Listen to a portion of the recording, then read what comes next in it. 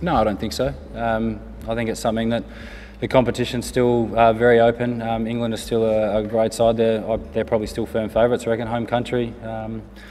Something that yeah, we aspire to continue just playing good cricket. So yeah, I don't think we're favourites, that's for sure.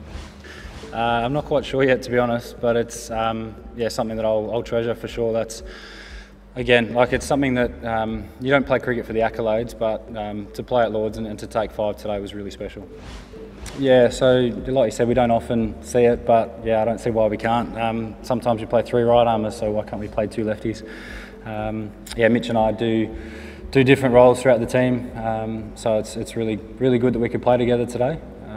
And then yeah, second part of it, yeah, key matchups. So that's something we thought was going to work well, and I think Mitch and I picked up 9 wickets between the two of us, so potentially worked quite well there. Yeah, so the really positive thing is, like, both Mitch and Pat have played quite a lot of one-day cricket, so to be able to chat to them about how they go about it, especially through the middle overs, and how we can look to continue to take wickets. And I'd love to grab a few Ks an hour off Mitch. That'd be nice, but yeah, those things are really important, to be able to work together and to be able to hold those plans and execute those plans out in the middle. Yeah, for sure. Again, like I mentioned before, momentum's a huge thing in tournament play. So to continue we've got 2 big games coming up as well. So ideally another couple of wins there and really head into the semi-finals with some great momentum.